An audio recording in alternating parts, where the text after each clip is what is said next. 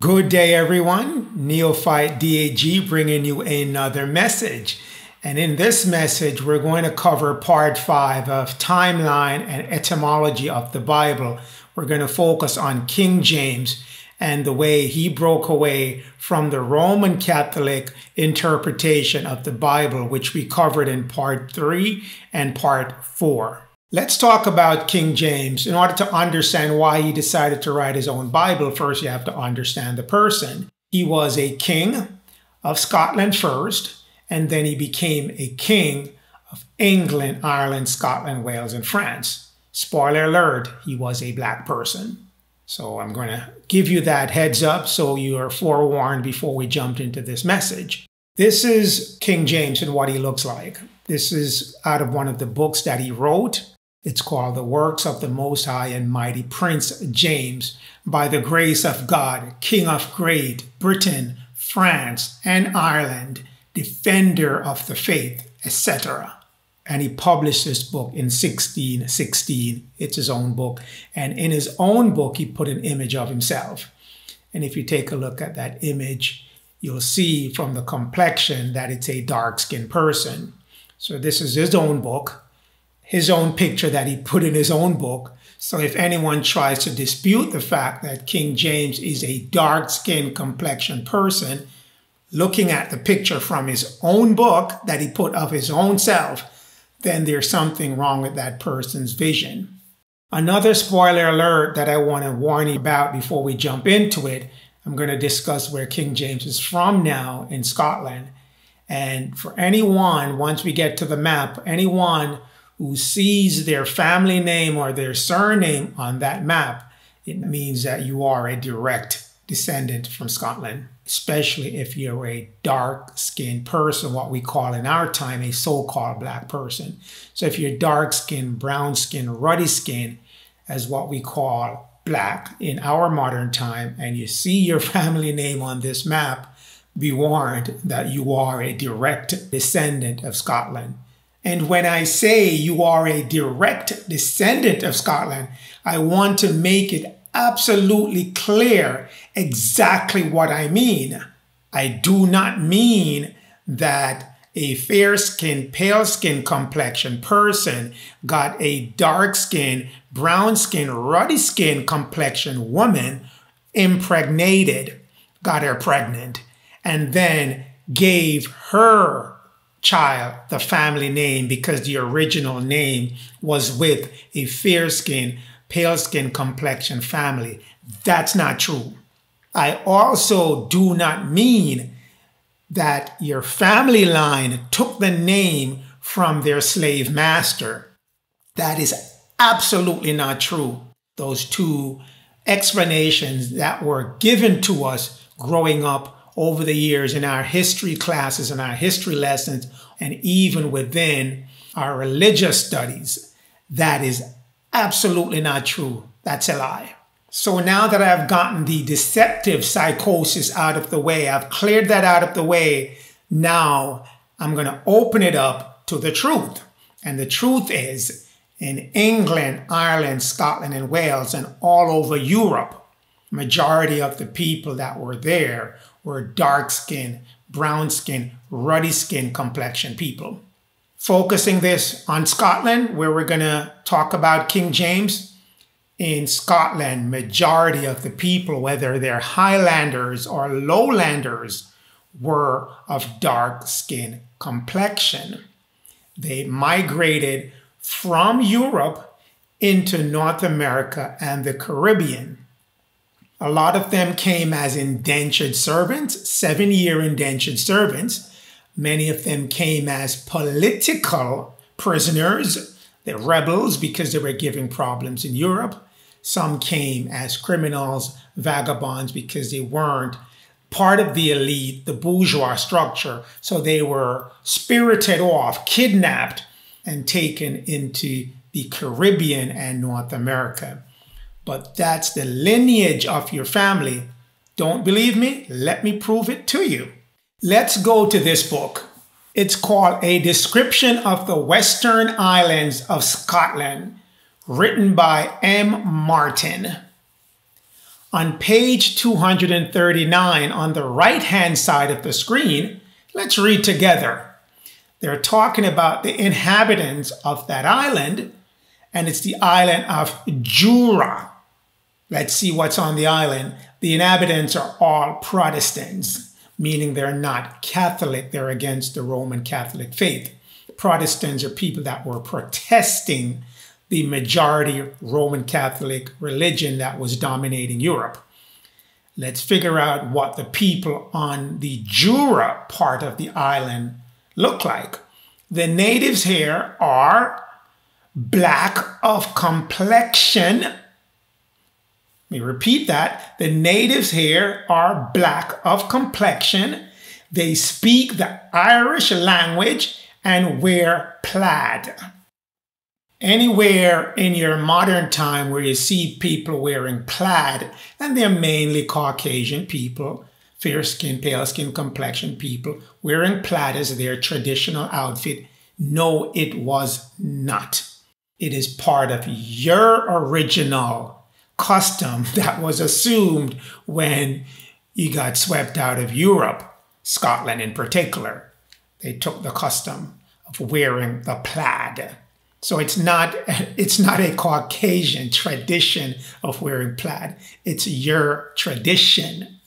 Let's read again. They speak the Irish language. This is a black skin complexion person speaking the Irish language and wear the plaid.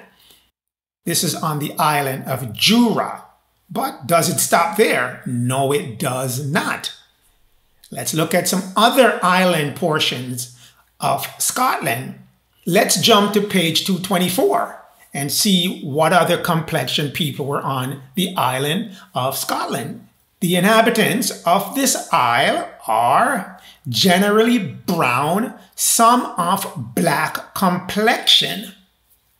Another part of the island, another types of people, brown and black complexion.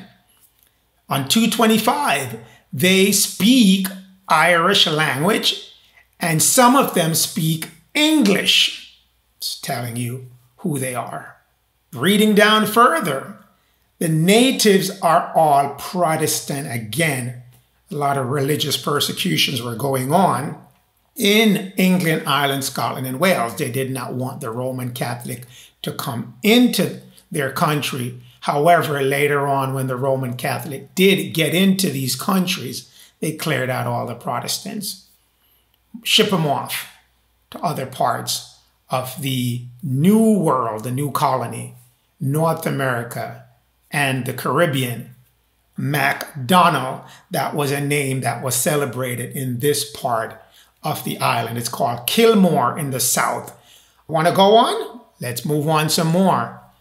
Because I have to prove to you beyond a shadow of a doubt that you were in these countries, Scotland in particular. We're going to focus on Scotland because that's where King James is from, showing you that dark-skinned people were there.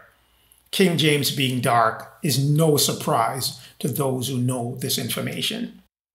This is the Isle of Gigay. The inhabitants are all Protestant. They speak Irish. A few of them speak English. On that part of the isle, brown in complexion. No secret, it's known. It's just another story was told to us. Send us off in another direction. If you want to find out more about how that direction was steered, there's another message that I had put out, which is titled, "The White Race or White People Were Invented as a Social Status." Take a look at that. That will explain a lot more of what I'm talking about. Staying with Scotland, we're still not done yet. On the Isle of Colonsay, this is another part of Scotland. The inhabitants are black complexion. They speak only Irish. They are all Protestants. So all over Scotland, they're Protestants, they're brown skin, dark skin complexion people. So that's why when I say spoiler alert, if you see your family name on the list, it's not because someone dropped it on you because they were your slave master, or they impregnated a dark-skinned, brown-skinned complexion woman and then passed the name on through father lineage. Not a chance. You're getting the name because your family was actually in Scotland. Your family was actually in Ireland. Your family was actually in England. And when you came to the Caribbean and North America, you spoke Irish, you spoke the Scottish language, and you spoke English. That information will be coming out, so later on you'll find that information out, but I'm just bringing it to you at this particular point in time. This is the map of Scotland, where King James and all the names that you see on the map, that's where these family names originated from. They didn't originate in any other part of the world. They originated in Scotland. Each family name had their share of the Scottish land. And if you look, you'll see all these names scattered across North America and the Caribbean. But this is where the family name started from. And these folks, again, they were dark-skinned, brown-skinned, ruddy-skinned complexion people before the Caucasian, the Indo-Europeans came into Scotland. In the green section of the map, that's called the highland. In the lower section, the sort of light yellow, that's the lowland. So when you see the Highlanders movies and so on, they're talking about the green section of the map. But the true Highlanders were dark-skinned, brown-skinned, ruddy-skinned complexion people that were in Scotland at that time. So what I've done, I've circled where King James Stuart, that's his last name, that's where his family owned those sections of Scotland. That's their land where they had their ownership. You'll sometimes see Stuart next to another name. That's through marriage, through clan marriage. They'll combine resources and land to call themselves, for example, MacLean Stuart, if they're close together, MacNab Stuart, they're close together. Robertson Stuart, they're close together. So when they make these alliances, they'll bring the clan names together to form whatever section of the map they want to carve out, that this is the clan that owns that part of the land. In Scotland, the Stuart clan was given the kingship to rule over Scotland, and they ruled over Scotland for many, many years, all the way up until early 1700. That's where their rule ended. But they were ruling Scotland, England, Ireland, Wales, all the way up until 1700. Going back to King James, he was born in Scotland in 1566 of the Stuart clan that I've circled for you on the map. King James Stuart, the sixth, that was his title in Scotland, was King of Scotland in 1567 before he became King James I of England, Ireland, Wales, and France in 1603. So when he was about 1 year old, he became the King of Scotland. And then after the death of Queen Elizabeth I, he succeeded to the throne of England, Ireland, Wales, and Scotland. That is the history of King James, his kingship when he was in Scotland and his kingship when he moved from Scotland to England.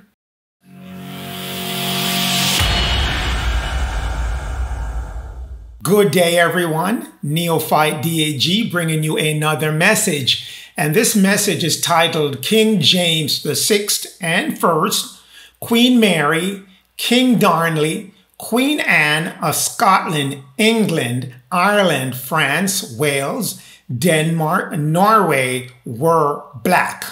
I'll take you further. I'll give you the other meaning of white that was being implied in the book, the memoir of the court of King James. White, a person of any skin complexion that is born of a direct European ancestry, and that was the rule and the law that was in place between 1676 and 1924. White race or white people entered the European language in the 17th century. That's during the years 1600, 1601 to 1699. In the European colonies, meaning the colonies that are in the New World, North America, South America, Central America, and the Caribbean, these societies did not have any notion of a white race.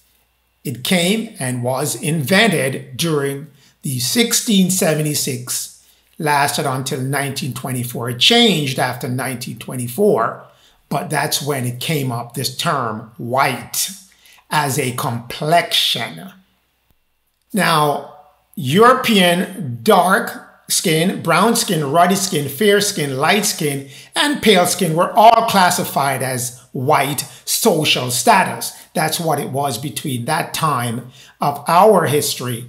It was a social status. In 1924, it changed to a complexion. But all these people, dark, brown skin, ruddy skin, fair skin, light, and pale skin, were all classified as white.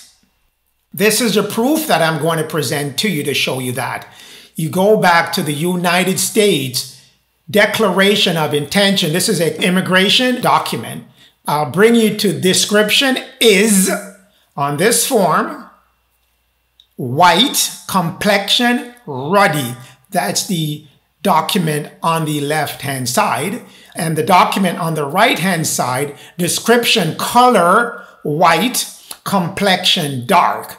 That's telling you this is a white classification, but the complexion is ruddy and the complexion is dark.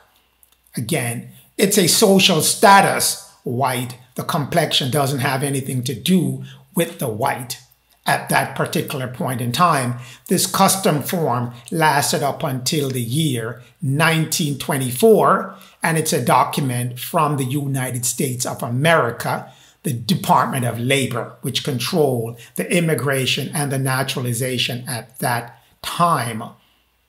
Give you more example, more of the same form. Description is color, white, complexion, dark. Same on the right-hand side. Description, white, color, fair. So it's telling you all these different complexion type people were white. And if you look on the document on the right-hand side, the person was born in Scotland. The document on the left, the person was born in Scotland as well. And let's go back here. The person was born in England. And the document on the right, the person was born in Ireland.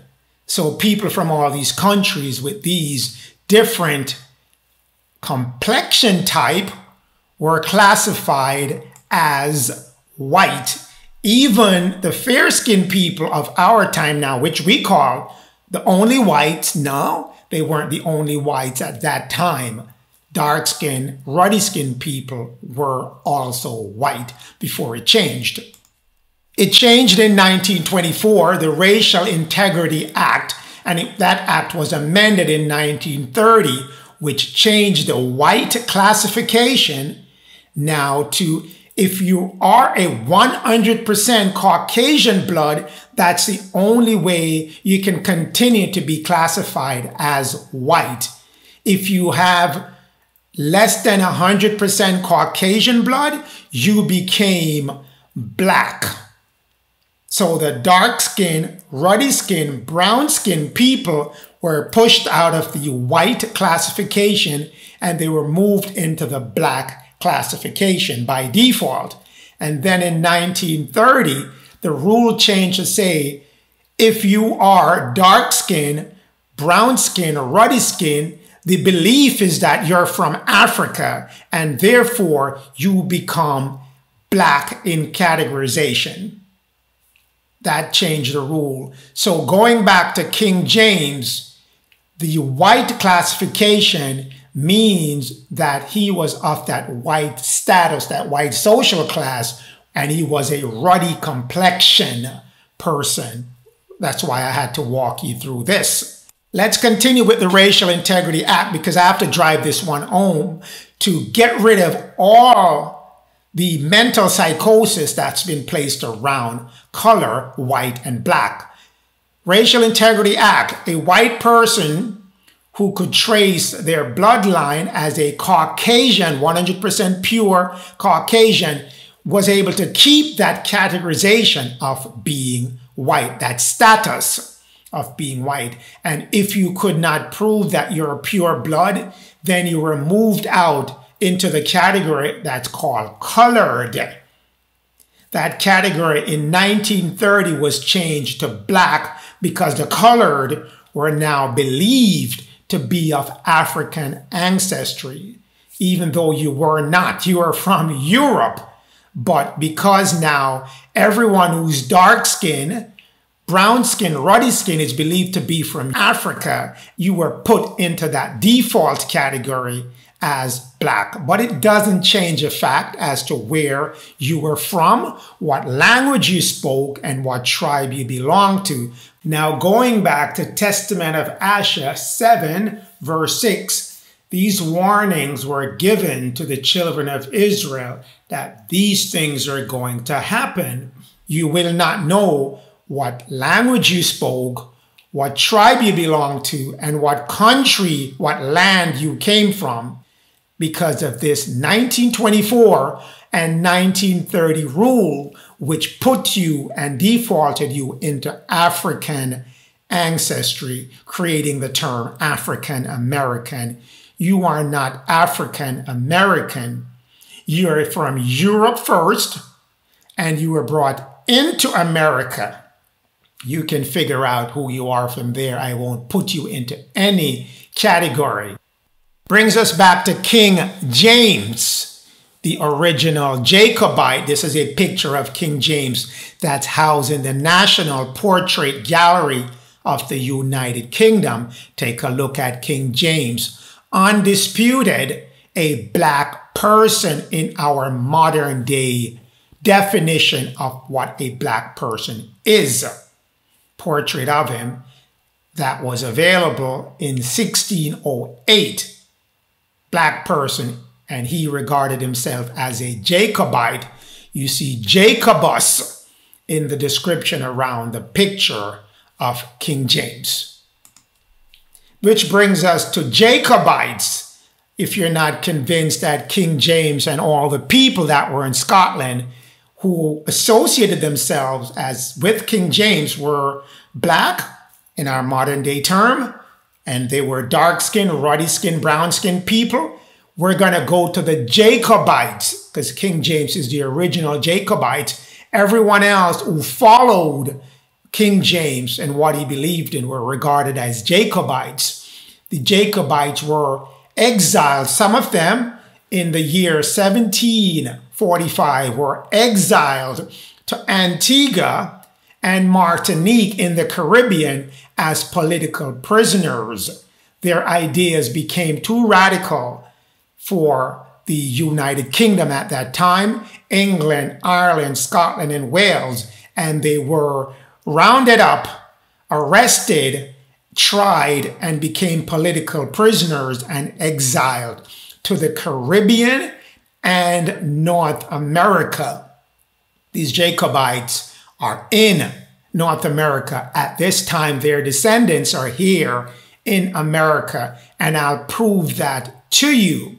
We go to this book, Jacobite Gleanings, from the state manuscript. This is from the books, the records that were being kept by the political rulers of England, Ireland, Scotland, and Wales. Everything the crown did, it had to document it and kept a record of it.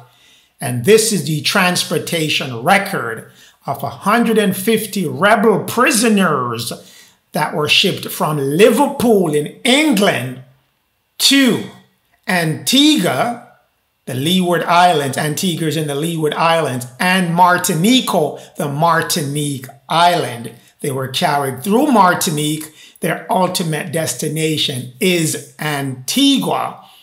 And we're going to look at the remarks column. These are all the names of the people that were shipped. I gave you the entire 150 names. And I want you to pay close attention to the remarks column. Robert Adam, brown complexion, smooth-faced. William Bell, black, curled hair, strong made. Douglas Campbell, brown complexion. Alex Catanock, black, ruddy. King James is ruddy, black and ruddy. It's the same complexion as King James. Douglas Campbell, brown complexion.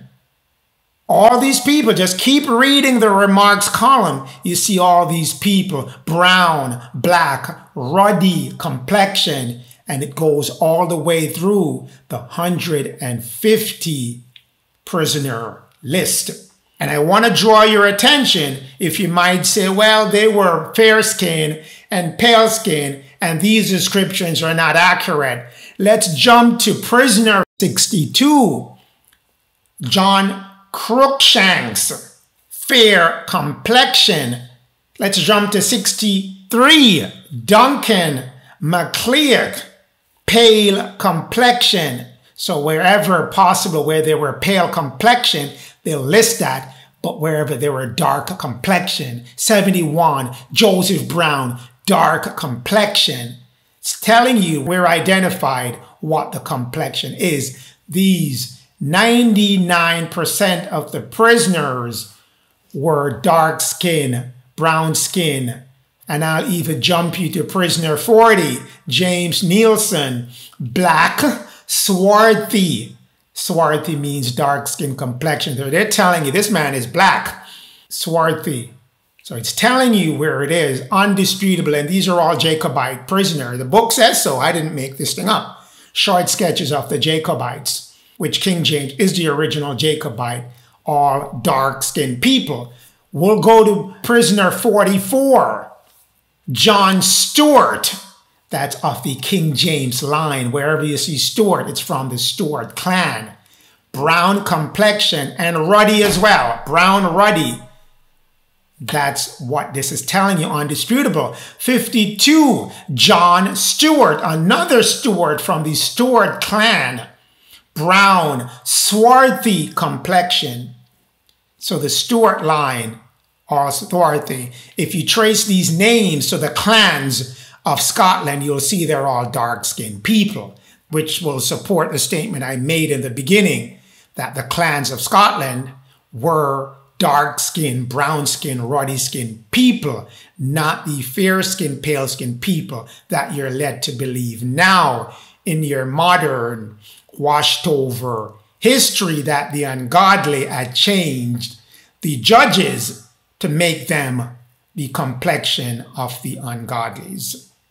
The rest of the list, you go through it, you'll see dark complexion, brown complexion, swarthy complexion. You'll see a few fair complexion, pale complexion, but the overall theme of this, they are 99% dark skin, brown skin, ruddy skin, swarthy skin complexion people that were shipped from Scotland to the Caribbean, Antigua and Martinique, which is in the description. Of the 135 men, 18 hailed from Perthshire, Scotland, 20 from Inverness, Scotland, 25 from Aberdeen, Scotland, and 19 from England, and 1 from Ireland.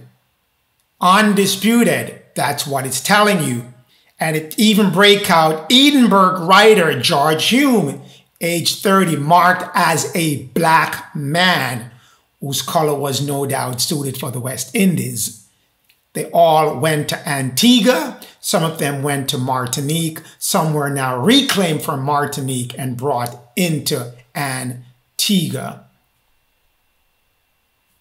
Jacobites, dark-skinned people from the lineage from the following of King James, the 6th and the 1st of Scotland, England, Ireland, Wales, and France.